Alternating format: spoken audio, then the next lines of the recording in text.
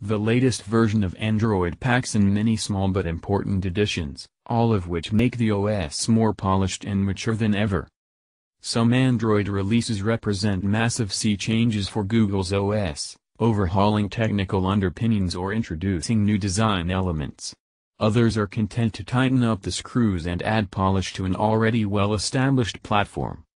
The new release of Android for 2017-2018, version 8.0 Oreo, fits somewhere in between those two extremes. Android itself is pretty stable at this point, so it's natural that broad, sweeping UX and functionality changes are less likely to happen with every new version. Yet although Oreo looks and feels a lot like the previous Android Nougat, contained within are myriad feature tweaks and low-level tune-ups that make Android more mature and powerful. With Oreo, your phone will be able to view videos in the foreground as you use other apps in the background. It'll become easier to keep track of multiple notifications from the same app, thanks to the new notification channels and notification dots features. Smarter text entry and autofill APIs will take the tedium out of entering passwords and other sensitive info. And Google's Project Treble should help phone shipping on Oreo get faster updates to Android P and beyond. In that video, you are going to discover a first review of Android 8.0 Oreo. Most of us see Android through the lens of whichever manufacturer's user interface we choose. This long-standing trend isn't going to change in Oreo, and so bear in mind that when you get 8.0 on, for example, your Galaxy S8, it'll look a bit different to what we're reviewing here on Google's Pixel devices. Nevertheless, more manufacturers than ever, Motorola, Lenovo, OnePlus and HTC, to name a few, are using a near-stock Android UI right now. So in that context, the design direction of vanilla Android continues to matter. There's been no major visual overhaul in the new version of Android. In fact, the most striking visual difference is the brighter color palette for the quick settings area in the notification shade. It's now light gray, not dark gray, reflecting similar color changes in the stock settings app. For the non-phone nerds among us who own Pixels, these might well be the only visual change they notice. The redesigned Settings app is the next most significant visual change. The slide-out hamburger navigation panel added in Nougat has been removed, and instead Google has made navigation easier by redesigning each of the 13 submenus. Many of the major settings options are accompanied by icons, and Android now does a better job of surfacing important items within each submenu. The new battery settings page is a great example of this. Screen usage, screen on time, is shown right up top, along with the time since your last full charge. Scroll down a little, and your most battery-hungry apps are displayed. You need to look below the surface to spot many of the other visual changes in Android 8.0. For instance, Google has finally started bringing a sense of order to app icons, with the new Adaptive Icons feature. Just as Google pushed towards circular app icons in Android 7.1, Adaptive Icons lets phone makers change this cutout shape to what best fits their own visual style. On the Pixels, you can choose between 5 cutout types. This means manufacturers like Samsung, Huawei and LG, who like to use their own icon cutout shape, have a more reliable way to do this that doesn't result in bad, weird-looking icons for third-party apps. The new icon style should also bring some uniformity to Android app drawers and home screens, which for a long time have been a jumble of mismatched shapes.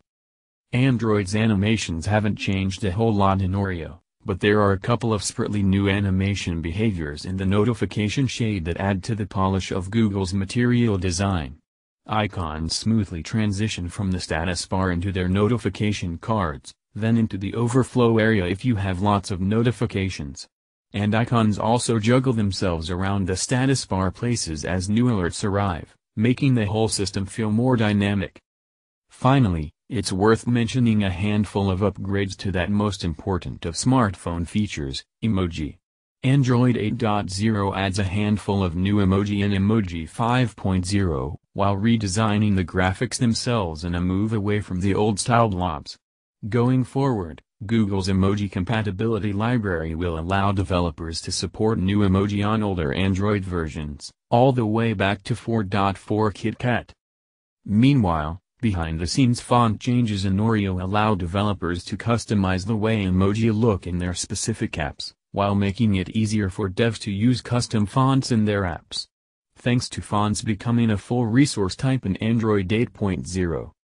Arguably, the emoji compatibility features in Google Play services is the more significant changes here. Nevertheless, system-level support for new icons, and more consistent-looking emoji, are also a big deal. It's easy to shrug off the importance of emoji, but they're an important part of communication for millions of people, and Google is doing the right thing by focusing engineering effort on them, both in Android and Play services. Android notifications were overhauled in Nougat, and Oreo brings a handful of smaller changes to make handling the daily fire hose of alerts a little easier. The big new thing is notification channels, a new feature which brings categories of notifications to apps, making it easier to manage and filter different types of alerts from the same app. A social app, for example, might have channels for direct messages, status updates, likes or other interactions. And you can then choose how you're alerted for notifications in each of these channels, sound, vibration, or LED, or even block notifications from some channels altogether. Long pressing on a notification lets you see and configure its notification channels. Just as in older versions of Android, you could choose to allow or block notifications. The changes to Android's notification setup are small but numerous, and they aren't confined to the notification shade itself. Ambient display, first introduced way back on the Nexus 6, has seen its biggest overhaul thus far in Android 8.0. The main ambient display area actually shows you less information than it did in Nougat, with only the time and a series of icons appearing when the phone is raised. The other side of that coin is that individual notifications now flash up in a more user-friendly way. Notification pop-ups on the ambient display are larger and easier to read, and if you have the option enabled, a double tap is all it takes to open up the main lock screen.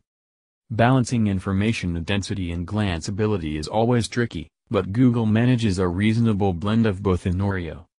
And last but not least, in addition to the notification shade, lock screen and always-on display, Android 8.0 allows launchers to show you individual app notifications through the notification badges feature. Apps with a pending notification will display a colored dot, and long pressing to open up the shortcut menu will show notifications alongside app shortcuts, complete with the ability to swipe to dismiss. Picture-in-picture mode was actually introduced in Android 7.0, but only for Android TV devices. Version 8.0 brings it to phones and tablets, introducing a potentially huge feature for owners of extra-large phablet-class devices. Picture-in-picture mode varies a little depending on how the developer implements it, but basically this feature lets you start a video from within one app, then hit the home key to shrink it down into a smaller floating window with its own playback controls. You can resize and move it around the screen in the foreground, while opening and using other apps as normal in the background. It's similar to multi-window, introduced as standard in Nougat. And while you can use multi-window to split the screen between video and other apps, picture-in-picture is a much more elegant approach.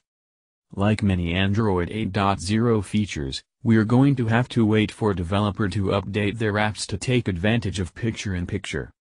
Everyone hates entering passwords. The tedium of password entry has spawned an entire industry of password managers. But these still require a lot of frustrating copying and pasting. So in Oreo, Google has tackled the password pain point on two fronts.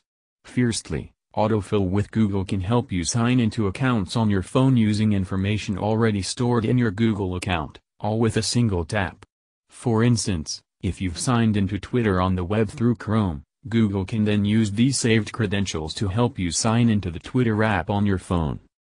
Android Oreo is simply the beginning of the end for password entry on phones. Despite the moribund state of the Android tablet market, Oreo provides clues that Google still intends to push into the convertible space, either through Android as we currently know it, Chrome OS running Android apps, or something else entirely. Android 8.0 brings new life to the soon-to-be-retired, yet still criminally overpriced, Pixel C tablet.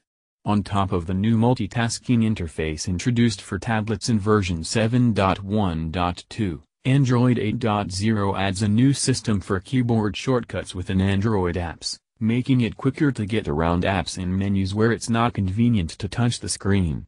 That's particularly useful considering that a vast majority of a large tablet's life is spent attached to a keyboard. Out-of-control apps running in the background have long been the #1 reason for poor battery life on Android phones. And now, building on the Project Doze and Doze on the Go enhancements in Android 6.0 and 7.0, version 8.0 makes it harder for badly behaving apps to run roughshod over your device's battery. In Oreo, Google has introduced even more limits on what apps can do while they're not in the foreground. Broadcast limitations in the new version mean that, with a few exceptions, apps in the background can't react to broadcasts, things happening on the device, that don't specifically target them. Google is using these restrictions to nudge developers towards Android's Job Scheduler feature, introduced in Lollipop, which manages background tasks in a way that's easier on your battery. As the owner of a device on Android 8.0, you don't need to do anything to take advantage of the battery life and performance benefits of tighter background controls. Oreo makes it harder for misbehaving apps to devour your battery.